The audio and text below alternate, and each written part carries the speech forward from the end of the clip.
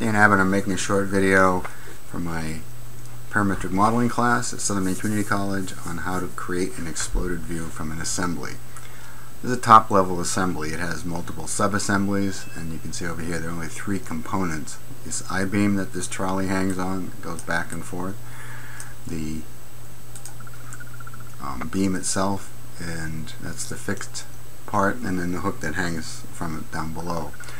So when you do your drawings of this, I want an exploded assembly that shows with a bill of materials what each individual component is.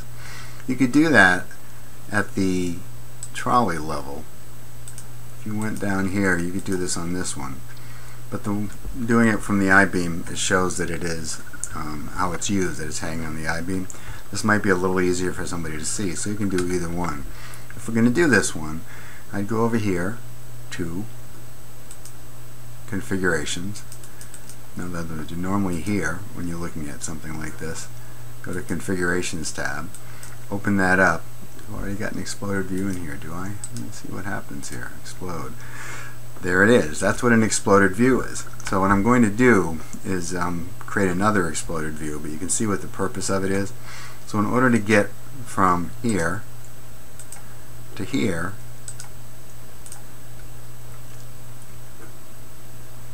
what we need to do is to go back and create another exploded view. I'm going to collapse this. You can animate the collapse just the same way you animate the explode. Now let's just make a new one. So we'll close that up, right click, or right click,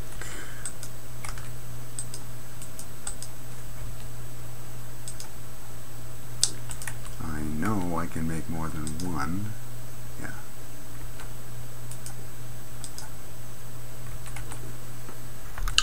And I can if I'm not currently in the little AVI controller up here. In other words, I was doing an animated explode. As long as that little window up there is open, I can't add anything else. So now if I go back, right click and animate the collapse, before I can do another exploded view, I have to close that out. Now if I right click on this, new exploded view, will go and make a new one. You have 2 types of movement, linear and radial. So we'll start with linear. We'll get a few things out, and what you have to do is simply have that blue window open. Go and grab a part like that cotter pin. Pick one of the directions you want it to go. Pick done. If you want it to go in a different direction, it's a little different than the behavior in the past. You have to stop by doing done and then move it again the next time and pick done after every one. Now you've got a couple of possibilities here. And by the way, this has selected a subassembly parts selected. If you didn't do that, and then I went and picked this, I'd get the entire subassembly and have to move that out. So I'm going to make it so I can select any subassembly part, and I'm going to auto space this next one. Auto space allows you to pick multiple things like those washers, and then grab this and bring it out, and you notice how they start to come apart as you bring them out. Now I'm done with that. Now I think if I do this, I can pick this whole thing and pull that out like this, so it's coming out all at once. So we'll do that just to get it out of the way. Pick done again. Now I'm going to go back and select subassembly parts, and let's just do one of these wheels here. So I'll come over here, grab that cotter pin, bring it out of the way. Done. Grab the washer, bring it over here, out of the way. Done. Take the wheel, bring that here. Done. Pick it again, move it up so it's out of the way. Done. Don't forget to pick done each time. Now I'm going to do a radial explode on this, and I can do it by moving them away and then doing the radial explode, or I can do the radial explode right in place. I think what I will do is pick this again and get it even further out of the way. Done. I'm going to go in, I'm going to select each one of these. Now you can move this around because it's exploded in every view, so I'm just going to pick every one of these. You don't need to hold the control key down for this. So now I'll pull that whole bundle out. Oop. You undo that. Okay, the reason I want to undo that is I want to clear the auto spacing. I don't want that auto space. Now that it's not auto space, the whole thing comes out at once. Have it go right here. I'm going to change the type here. First I have to pick done. Now I can go up and change the type to radial. I'm going to pick these things again, putting a crossing window through them. Now I get the one bar, and as I do this, they open up like so. Pick OK. Oh well, let's pick done. Pick done first. There we go. Now that's an exploded view. So you look at it and say, well, I think everything looks pretty good there. It's just where I'd want it to be. If not, then you go back and edit any of these steps. But let's just say this is what you want, and you're going to do whatever you think looks good. I'm not telling you that you have to do anything that looks exactly like this. I'm just showing you what the options are. Green check when you're done. Collapse looks like that. Animate explode looks like that, and it goes through the steps the way you did it. So if you wanted to show somebody how to assemble something or disassemble something, you could do that. So the purpose of this, and we'll just collapse everything here. Close that out. So now I don't have either exploded view active. Now if I go and make a drawing from this, so make a drawing from this assembly, and probably I would put this on B-size paper.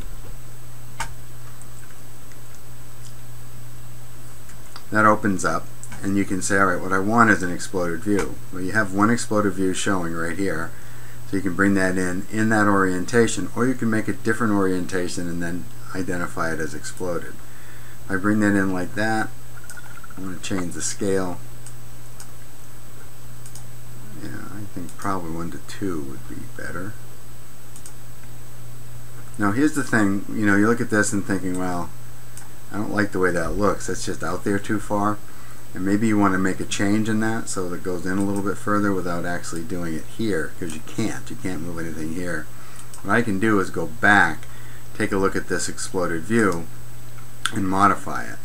So if I open up the assembly and I go to the exploded view,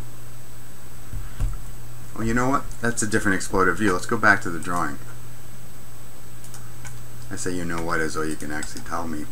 So if we go to properties on the drawing here, we've got two different exploded views. That's the first exploded view. If I pick OK on this, now I go to the one I just made.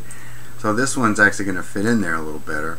Probably I would want the cotter pins a little bit closer, but that looks pretty good. You can also, since we do actually have the capability of printing in color, you can do something like this. You wouldn't normally use color in a technical drawing, but this might be a little bit clearer. Now you can go ahead and balloon it the way you did before. And when you do balloon, by the way, you can actually do an auto balloon. An auto balloon, instead of a balloon, just does the entire thing all at once. Normally that's not what I like. I just as soon do the individual balloon, but you can do it either way, because even if you do that, you're likely to have to, you're going to have to go back over now and move those things because they're off the sheet. So you're still going to have to go in and grab this. By default, they're all magnetically grouped together, so they all line up. But you can see it'd be a little, well, you could bring that over here, I guess. And then you could go back and do the magnetic thing and bring them back out. And you could have them straighten out if you want. That's a little more regular than I think it needs to be. Sometimes it's not always that clear. And you notice, by the way, it doesn't include everything. It doesn't include these. No, it doesn't include the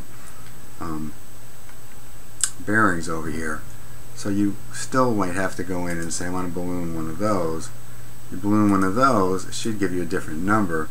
Notice 6 doesn't appear anywhere. Now it's there. It doesn't balloon the cotter pin either. Can't tell you exactly why that is, but it didn't have a 7. So we can put that in. Now that you've got the balloons on there, you go up to tables. So you want a bill of materials, which that's what a BOM is. You're going to select this view for the bill of materials, and now you've got indented, parts only, top level only. Depending on what you pick, the bill of materials is going to come in different. You can explore that a little bit. So here's all the parts. Put it up here like this. Now every part that's visible in this and has a balloon number is listed right here. 1, 2, 3, 4, 5, 6, 7, 8, 9, 10, all the way through. then you put the material. So you could do it this way. You could do the whole thing, do it starting up at the full assembly level where it's hanging off the I-beam. Either one. Then go ahead and add your sheets and put the individual parts in. I think that's enough to get you going. It's also possible to put lines showing how the how the explode takes place. That's very helpful when you're doing a manual of some kind and showing somebody how to assemble something. But for the purpose of this assignment, I simply want you to be able to do an explode and understand how it works.